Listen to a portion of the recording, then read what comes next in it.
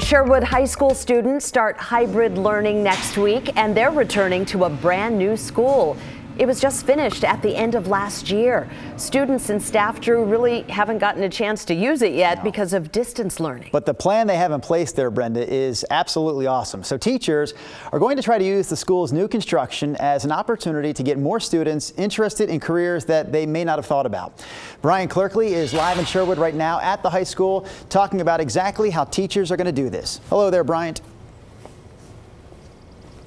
Good morning, Drew and Brenda. And when students come into this new school next week, they're going to walk into some brand new state-of-the-art facilities. The school has a sky bridge and a 4-story classroom wing with 110 rooms and 12 just for the sciences. And teachers in the career and technical education program also developed a new virtual class.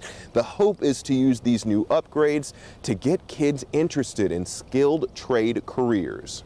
I think that we're just trying to transform the stigma of trades students or CTE students versus the college track, and I think it's been really successful here in Sherwood. Our CTE programs have been, and I think that stigma will eventually fizzle with a little bit more legwork from our teachers. That's agriculture and welding teacher Allison Meadows' goal, to get more students interested in trades. The new Sherwood High School is 350,000 square feet and was just completed at the end of last year.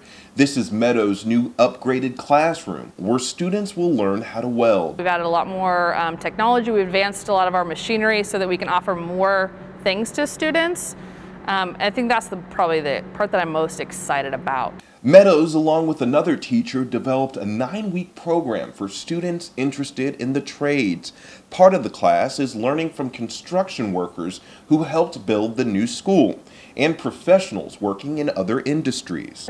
Bringing in professionals in steam fitters, welding, electricians, exteriors, drywall, concrete, a lot of different variety of industry professionals to teach students about what trades they can go into in the future. On the first day of the virtual program last November, only 3 out of 180 students were interested in pursuing a career in one of the trades.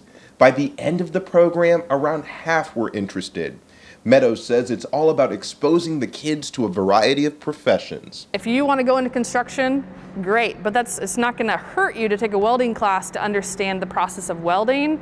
That's a lifelong skill. Now there's around 140 kids in the class this semester, and Meadows says next year they want to expand the program. Back to you guys. All right, that is a really cool program they have going on there in Sherwood. I was kind of hoping